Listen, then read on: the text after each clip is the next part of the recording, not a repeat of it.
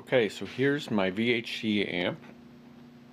It's been modded to some extent. Certainly the inputs and stuff, but the preamp circuit, basically trying to mimic the AX84 P1 Extreme. But that aside, the idea is to try and put in this reverb module. This is that Belton device. See if we can get that in there upside down. Anyhow, I wanted to put a reverb in here, like the reverb, and wanted to be able to see if I could get it to work well. What I've got is that 5-volt regulator. Apparently the VHT here has 6-volt DC heater currents or supply. So what I did is I wired it off that. Basically, there was some information on the web on how the Epiphone Valve Jr. Used one of these devices. There was a guy that was selling these Bitmo kits. I was looking for that, and then they weren't available anymore. I said, okay, well, this device is pretty cheap. This Belton device is pretty cheap. It's like 15 bucks. And along with some of the information that was on there, I said I'd give it a shot. Now, one important thing to note, aside from the ability of using that 7805 regulator, is the input signal has a maximum of 1.5 volts. Wherever you put that in the amp, you need to make sure that it's less than that. The schematic for the VHT kind of indicates that that shouldn't be a problem. It's my marked up schematic, but what you'll see here is the effects loop, and this is where I wanted to put it. I wanted to put it on either side of that R23. It's a 33K, kind of right there in the middle. I wanted to take the input to the reverb from the front end of that, and I wanted to use the output right at pin 7. Reason is that pin 7 actually works like a mixing point, so it shouldn't be loading down the signal at that point. Basically, when you're doing this kind of thing, I did this on another amp, an Epiphone Valve Special. I pulled out the reverb and rewired it in parallel, and that worked amazingly well. And so I thought I'd try the same thing here. But if you look at the schematic, it says 300 millivolts AC at that point of the input. Probably because I rewired a lot of things, increased the gain. Some of my notes here, marked up schematic. That thing went well above 300 millivolts, and at some points when I had the Ultra working, basically pulls out the tone stack and just removes all that loading on the preamp. That signal gets really high, and the voltage there was well over 1.5 volts, which is the maximum input. I may have done some damage to that, but it still works. Damage to the Belton input is what I'm concerned about.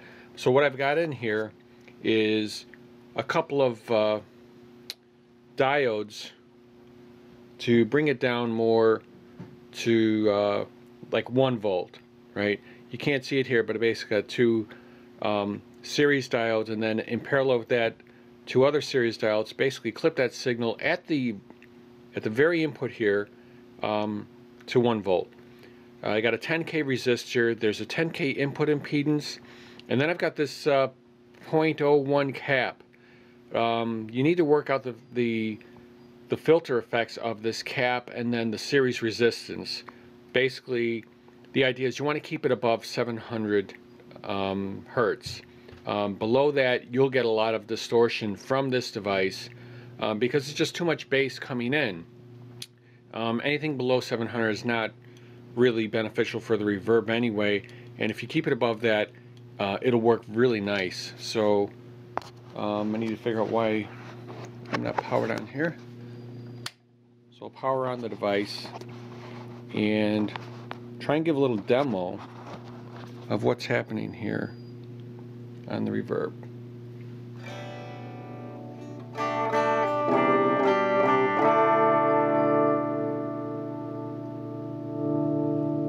So let me give you an example. That's this part of the mod I did. The volume is now a master, and the input is now basically it's a dual input, kind of like on the Belton, but basically the stock. So here you have maximum signal, but clamping it down is really important for the reverb. I got the reverb pot way back here.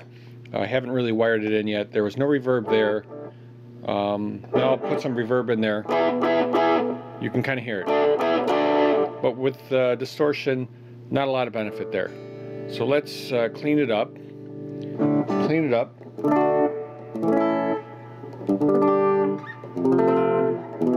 And you hear a lot of reverb. If I max it all the way, now I got a 100K pot there, and then a series 33K to the output.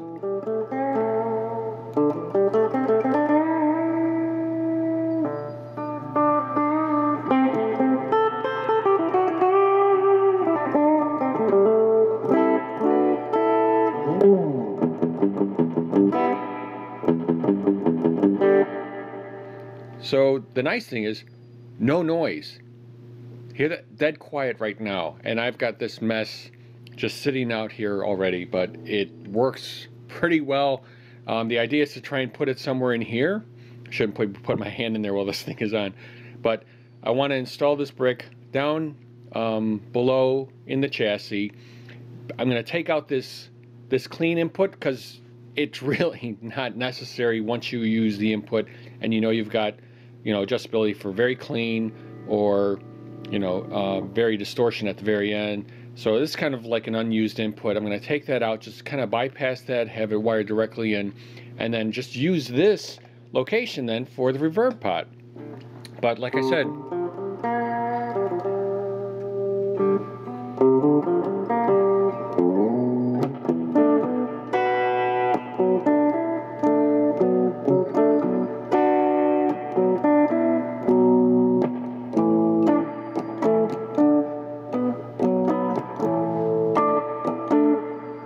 probably too much reverb for that song, but just to give you an idea of what it can do, which is actually very nice.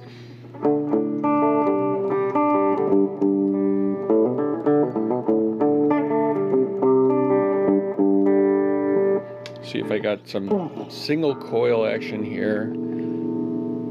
Kind of manipulate my little noise from the single coils, not from the reverb circuit. I have to step away here, get rid of that.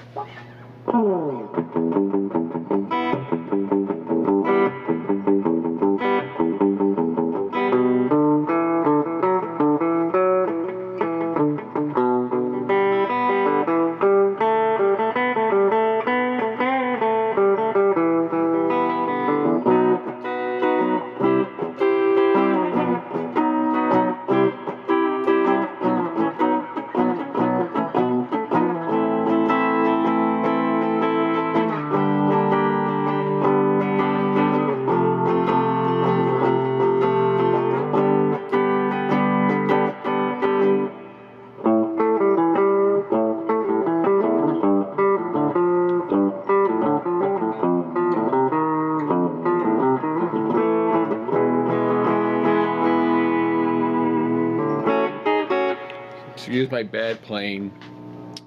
Not always, can't always depend on playing things perfectly when you're trying to test. So that was almost all the way up. Now it's all the way up. What I do notice is that when I have it maxed, and you can control this with the circuit by adding another series resistance on the output, but when you can kind of hear that, sounds like a little bit of distortion. Turn it down a little, maybe it's too... I can hear a little bit of what sounds like distortion in the reverb, and I don't know if that's coming from the input. It's certainly not because the input's too high, because I have that clamped, and that level I know is well below the 1 volt input, so it's not even, that clamp is not even impacting the circuit at the input. So I don't know. Could be the device I had, maybe it was bad. I'm gonna side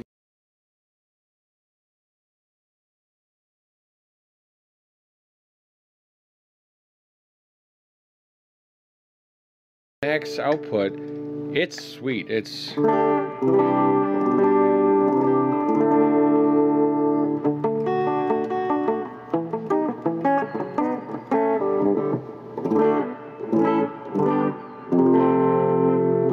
and if I turn it all the way down, just the reverb,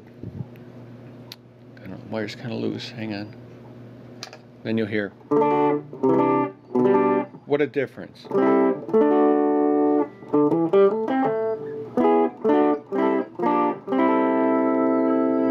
Turn it back up.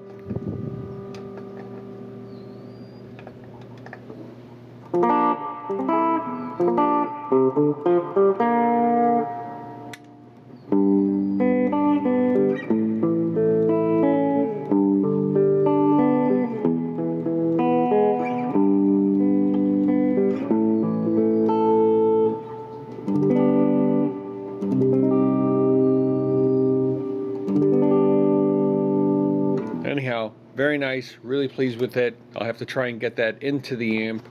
I think it's well worth it. That device, like I said, $15 for the brick. That's the old brick, not the new one. There's a newer one that has different pin arrangement. A couple bucks worth of components, and then just wiring it in, right? Again, here's the pot here. You can kind of see this red wire here has the 33K connected to it. But that's essentially it, and like I said, I think it works really well. Just kind of FYI, and thought it'd be worth mentioning. I know there's a lot of people struggling to figure out how to use this. I didn't want to have it at the input. It's just a lot of people are putting these in amps and just having it sitting at the very input of the circuit. I don't think it's a good idea. I mean, it's just like having a pedal. It's like, I got a reverb pedal. Why do I need it in my amp? The idea is, you know, put it in the right location. Certainly the signal's pretty low. And then I see people putting it at the, using the input from the plate. And again, that signal is very high, usually at that point. I wanted to stay away from that. I looked at again, back to the schematic here. I like the idea, you know, the input was a max 1.5 volts and a 300 millivolt AC in that effects loop looked like the perfect location. Signal's much higher in some places, but then it gets loaded down by the tone stack, and then it's got this cathode follower. And I wanted to have it as far downstream in the preamp as possible, but before my new master volume location, which the master volume feeds directly into the 6v6 tube. So the idea there is when you control the volume of the reverb, it's not adversely impacted by controlling the master volume. You want everything being increased at the same rate, so you definitely don't want to put a reverb after a master volume from that perspective. I guess Blues Juniors did that for a number of years, and that was kind of a problem. Anyhow, that's it. Hope you like it. Bye.